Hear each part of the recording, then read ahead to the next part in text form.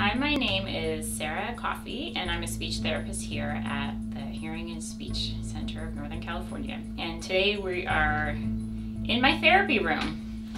So I'll talk a little bit about what we do here at the center as part of the speech department. So basically what we do is, part of our job is to see children and evaluate them in terms of speech and language disorders. So we see children of all ages, down from 18 months all the way up to teenagers.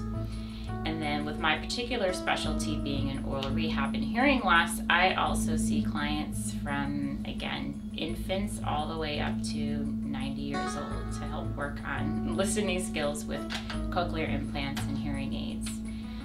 So that's part of my job, and then the other part is to do therapy, which is weekly ongoing sessions to help develop communication skills for toddlers, children, and then also adults.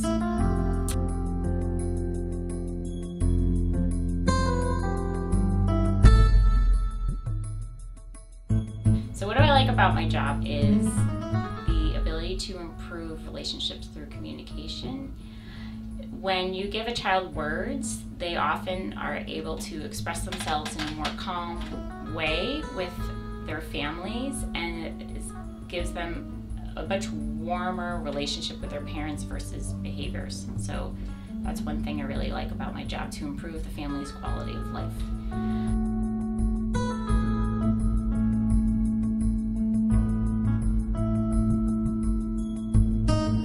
One of the things I like working at this center is, in the speech department, I get to do a lot of different things. So I do traditional evaluation and speech therapy, and then also oral rehab. And then another thing that I enjoy is working downstairs in the school department. So I work in the infant toddler classroom 1 day a week, and then I also see some of the children in the typical preschool as well. So I get to do a little bit of everything, and it's never boring. It's always changing. So that's one of the really great things of working at the center.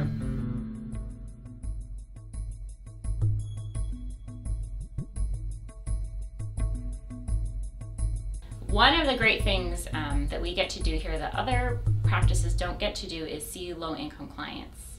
So these are people who are typically underserved because there's just not many places for them to go. So the fact that we can come here, help the families, give them skills, and also see them for therapy is a real bonus. And it's one of my missions when I started speech therapy, is to help work with families that typically don't get the services that other people do with maybe better insurances or whatnot.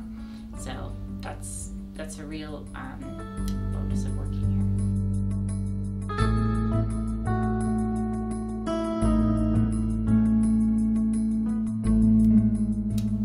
Why do I think the center is important and worth supporting?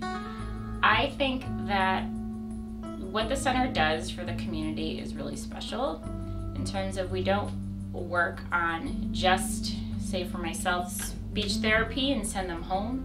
If the families have other needs, I can direct them to other departments. For example, I might direct a family who's having issues at school, and I might direct them to our education department for IEP support.